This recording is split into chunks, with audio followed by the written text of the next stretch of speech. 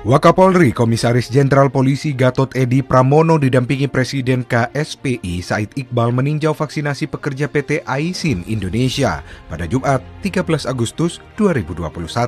Bertempat di PT AISIN Indonesia Cikarang, Bekasi, Jawa Barat, kegiatan vaksinasi berjalan dengan lancar. Pekerja yang datang mematuhi protokol kesehatan saat menunggu antrian untuk melaksanakan vaksinasi dengan memakai masker dan menjaga jarak.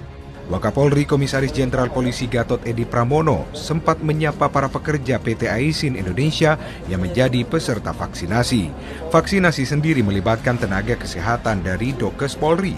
Wakapolri berpesan masyarakat yang telah mendapatkan suntikan vaksin baik dosis pertama dan kedua diharapkan selalu mematuhi protokol kesehatan.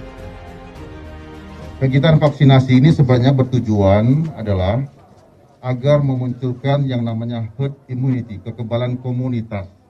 Nah, hari ini di lingkungan PT AISIN kita melaksanakan ini.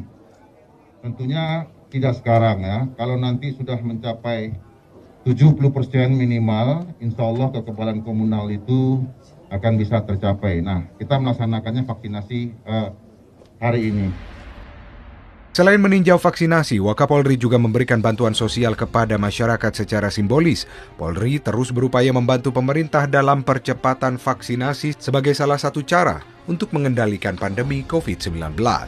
Dari Kabupaten Bekasi, Jawa Barat, Billy Sohoka melaporkan untuk Polri TV.